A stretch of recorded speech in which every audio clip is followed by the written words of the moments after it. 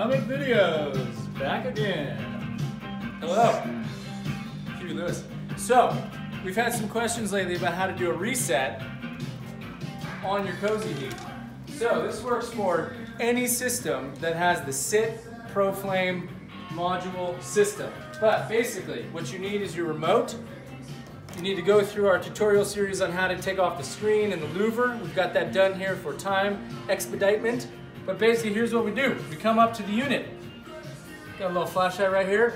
You look down there, you're gonna see your module that's underneath. You see that little on-off switch? Look behind that, that's that little block box. There's that little red button that's right on the module there to the left of that on-off switch. It could be black on yours, but this one's red. Take a look at that, get a good look.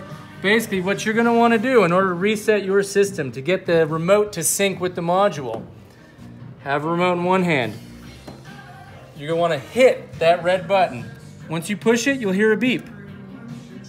It beeps. Then you hit the power button on your remote, that syncs them. You'll see that little Wi-Fi button, boom, boom. Then what you do, just to test it, go ahead and hit the power button, make sure everything powers up. Once you get your flame going, you know that it's all working properly. Pilot light's on, it's gonna light up.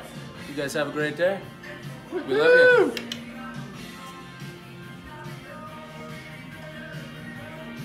It's the heart of rock and roll, heart of rock and roll.